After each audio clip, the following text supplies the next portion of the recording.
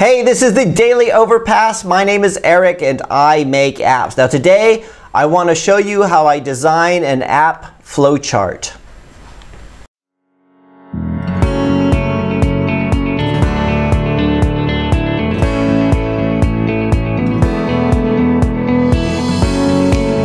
Okay, there's a lot of different tools that I use on a day-to-day basis which have nothing to do with development or very little to do with software development.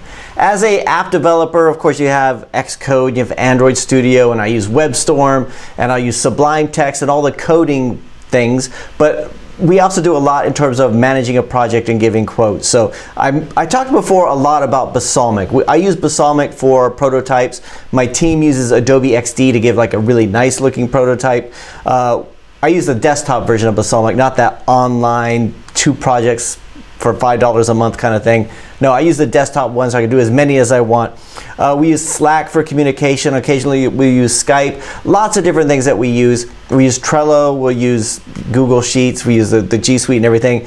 But when it comes to flowcharts, that's a key part of doing a software project. And for that, I use Lucidchart. I wanted to show you a little bit how that works. Now, this is not an endorsement of Lucidchart. I think their tool it's okay, right? It's okay. And previously I used Glyphy, but my favorite diagramming tool is Microsoft Visio. But since I moved to a Mac, I can't use Visio anymore. So when I was in a corporate environment, that's just the way that I thought. So today I wanted to kind of go through how I use Lucidchart when we're diagramming out an application, because this is something that I've talked about before. I think that designers, typically designers don't get paid as much as developers, but I think development is a bit easier because you can define it a lot better, because you could, if you know what you're doing.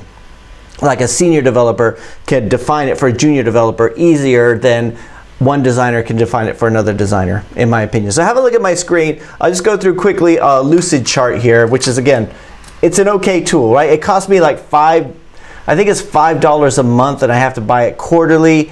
And they try to sell me the business version of it where I can share with other team members, which would be really awesome.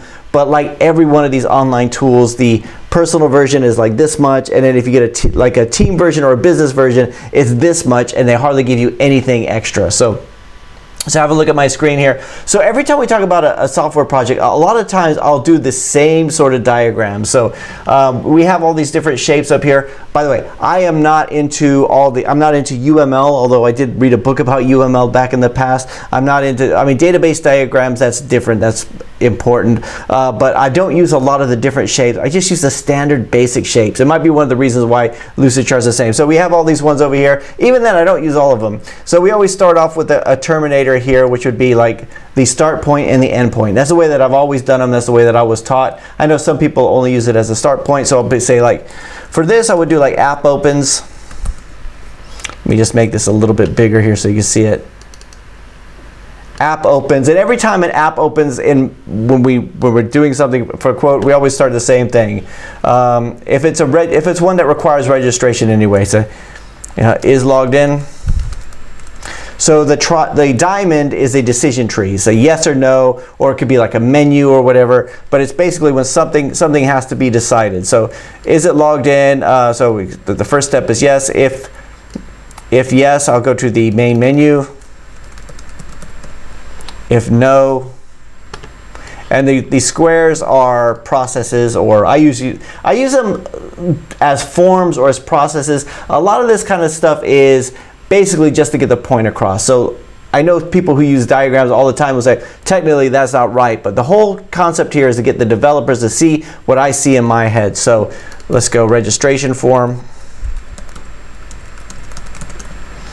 So I go, if they're logged in, just go straight to the menu. If not, go to the registration form, and then once they're logged in successfully, then it goes to the login, the main menu. From here, we would go through a different decision tree. So we say, user clicks button.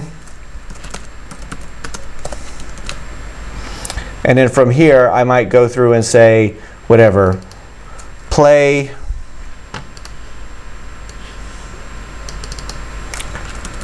settings.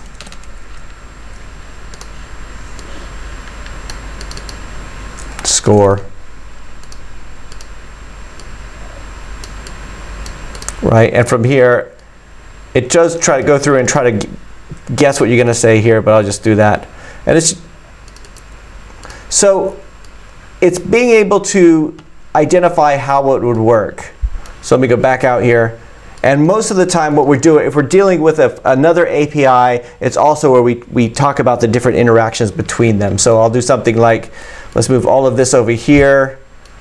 I'll put a background on it.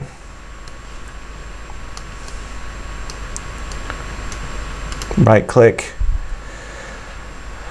arrange, send it back. Right, that's my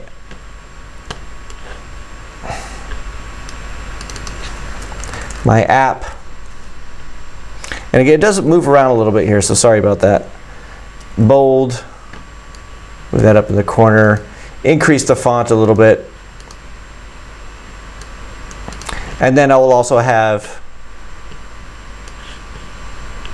my API or my server code over here, and it'll be basically the same kind of thing.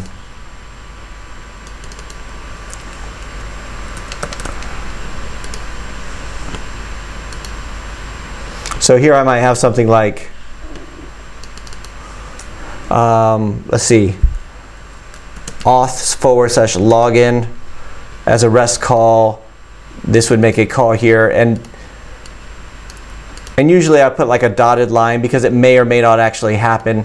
And then let's change the fill color on this to something a little bit more,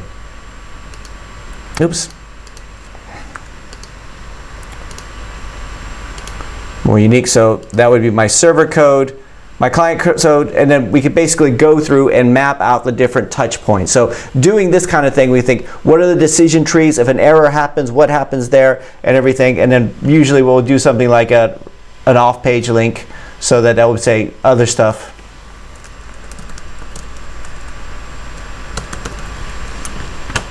And it really depends on the application itself, but most of the time we do a lot of the same kind of stuff. So other stuff. And what this does is it allows the client to see what's in our heads, and it allows the developers to see what's in our heads. So we can see the flow of it. So when the application first opens up, you should only have to register one time. You should only have to log in one time. Every other time, if you're already logged in and it stores it in local memory, it should go straight to the menu. After that, you go through and the user clicks a button here and just move that over, and usually just line it up a little bit. And just do this. And usually our quotes include some sort of flowchart in it. Something like this or an architectural diagram. So the flowchart we do a lot of, and really what we're doing is we're going all the way back down to the final terminator where the app closes.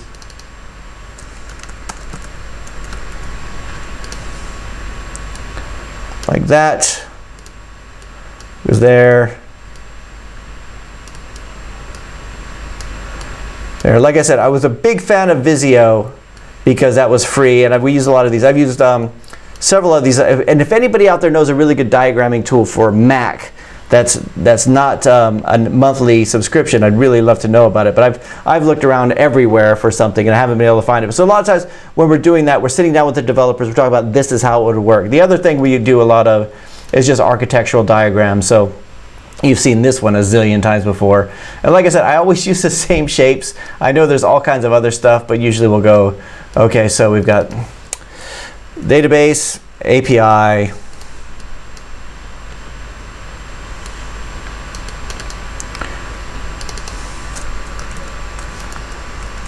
Android, and occasionally I'll do something where I'll take a iPhone,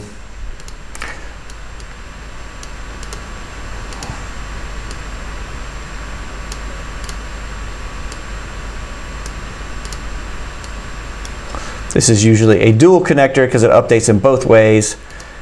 But a lot of times it's not, for me it's not so important like if it's completely right, like grammatically or whatever. Just as long as the developers can understand it, we can understand it, and we go over here and we'll add some color to it. Usually I add a little bit of color to it. So that would be the admin website. Right, just so we get a full glimpse of everything. If I had something over here like push notifications, usually if I do something like push notifications, I'll do something like, let's see, the push notification would trigger everything.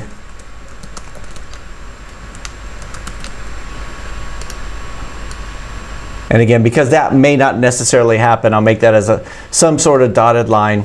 But so that's how I work. I use this tool almost every single day when we have meetings with developers, when I have meetings with clients. Sometimes I sketch it out on the whiteboard behind me, but nobody could read my handwriting. So it's a really good tool if you're not doing something, like if you're going to hire developers, or even if you're just working with other developers. It's good to have these flows in place. Now they could be like really granular, like if an error happens, then do this. You could actually do a try catch in a flow chart. I wouldn't recommend it because it's just, that's insulting to the intelligence of the developer. They should kind of know that type of stuff. Even over here, the registration form, it should say, do you already have a login, and take you to the login, but most of the time we don't do that kind of stuff. But the flow charts is a very key part of what we do, especially when we're defining the API. We talk about what are the touch points of the application, what is the user decision. This, along with the architectural diagram that I just showed you, along with the mock-ups, some quick wireframes, that usually helps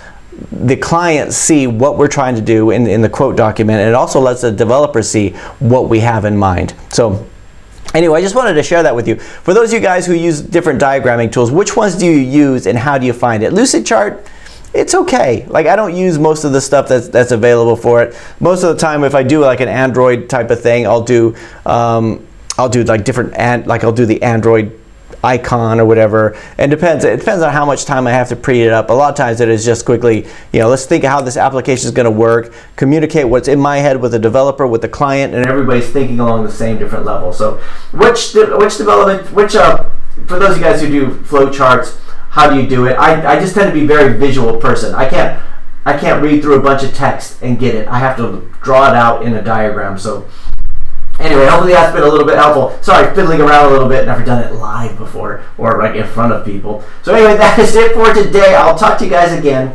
tomorrow.